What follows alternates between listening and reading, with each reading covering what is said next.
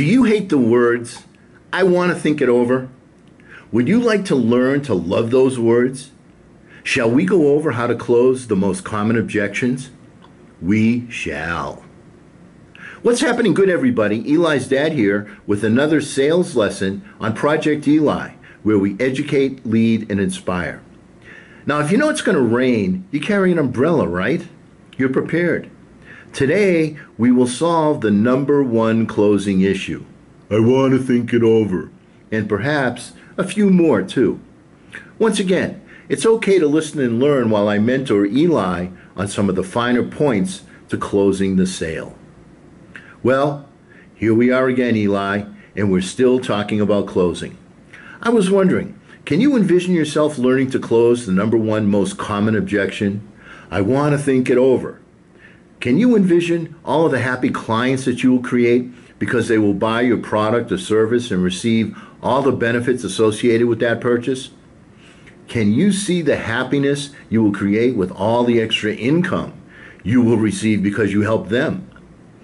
What are you going to do with all that money? New car, new home, extended vacation? Just what are your dreams? Now, when you're visualizing achieving your goals and dreams, it's an emotional experience, isn't it? Do you remember that we said that people buy on emotion, but they justify their purchases with logic? Don't ever forget that. It's a fundamental of sales that is one of the cornerstones. Now, you may remember when you were just a little puppy and I took you to the bakery with me. Would you like something, Eli? Says your very loving dad. Oh, yes, I'd like the cupcake and one of those and some of those chocolate cookies. And then what did the mom say? Eli, your eyes are bigger than your stomach. The emotion of satisfying the sugar addiction was ample motivation. What's my point here? Well, as you learned from our last session, Tactics for Closing, your client is not a professional buyer. They are not accustomed to making buying decisions. They are amateurs, and they will act like amateurs even when logic dictates action to solve an issue. It's imperative that you understand the why and because people respond the way that they do, just as the doctor must know the ailment before the right prescription could be administered to the patient. You must also know the variables associated with allowing the virus to continue so you'll not lose the patient. So what am I saying exactly? If you have given a stellar presentation and warm-up, and your client has agreed with all of your tie-downs, that's what professionals call the little agreements, the little yeses, and the client still says, I want to think it over, then you've got an amateur. How fortunate for you that you are a professional. You are the car mechanic that knows to check the oil or the battery or the transmission. The amateur doesn't know those things. Here's what you do know. The client wants to buy. Yes, he wants to buy. Help them do it. Here's how. Do you remember all of the hot buttons that you uncovered in the warm-up? These are the emotional catalysts that you want to use as ammunition so that both your client and you will score a bullseye, the purchase of your product or service. Here's an example. Fred, Ethel, may I ask you this? Now, you did say that because of your large family, especially teenage girls, that running out of hot water was becoming more of an issue every day, right? And clearly, a new 80-gallon solar heated tank will provide oodles of water for the whole family. True? And over the long haul, having the sun provide the energy to heat the water will be significantly more economical than paying the utility company, right? In fact, adding solar to your lovely home will also increase the value of your home should you ever want to sell it. Am I right on that? And when the girls get married, you may decide that a smaller house will be more manageable than this very large house. It may not make sense now, but it may make sense later on, right? It'll give you more financial leverage and more options, won't it? And don't forget the tax break you'll receive from the government. I bet it will feel great to take advantage of a tax break just like the big corporations do, won't it? Now, do remember that the government gives tax breaks because they're trying to encourage a certain activity, aren't they? And as you know, the government removes tax incentives too, don't they? You can never be sure that your ultimate out-of-pocket cost will be as low as it is right now. This president acts quickly and decisively in that particular arena, doesn't he? And most importantly, the system will pay for itself within a very short amount of time, too, correct? What are you going to do with the extra money that you save? New car, vacation, college education for the girls? Lots of things to pay for, and not too many that can save you money. Isn't that right? This, however, is one of them, isn't it? Does it make sense to save money while you can, when you need it the most because of your maturing family, while the tax break is still available? It does make sense, doesn't it? My goodness, Eli, look at how many closes there are in that little speech. A good salesperson is always prepared with oodles of ammunition. Sell the client their own dream back. Here's what you need to remember. When your client initially says no, N-O, what they really mean is they need to know, K-N-O-W, more. Save a few selling points for I want to think it over clients. Drill, practice, and rehearse your speech because many of your clients will be amateurs. You know, Eli, whenever I had an executive as a prospect, I was always jumping for joy because I know that making decisions was part of their job.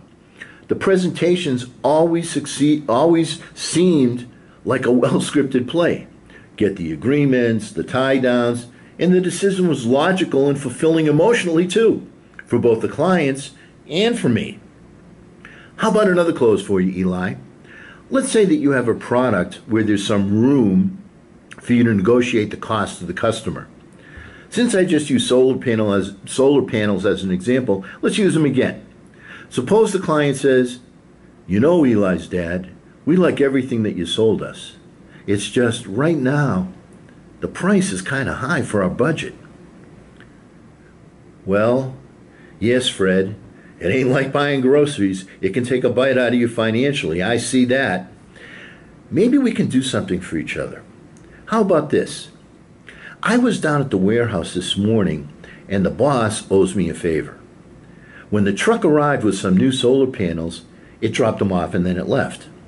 When the warehouse guys unpacked the shipment, one of them had a small scratch on the side of it. Now you could hardly notice it, but the boss said, it has to go back. Somebody's got to pay for that shipping. When we place that solar panel on the roof, nobody will be able to see the scratch unless they look carefully, and they're 20 feet tall.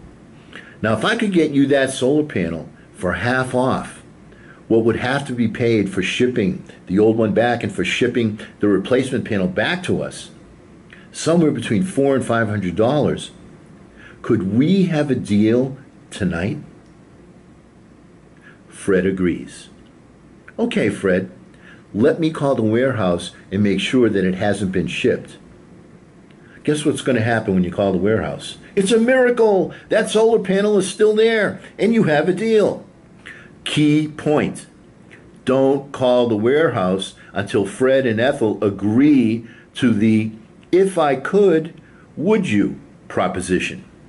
Remember, all you're doing is helping someone that is uncomfortable making decisions make a right decision. How about one more?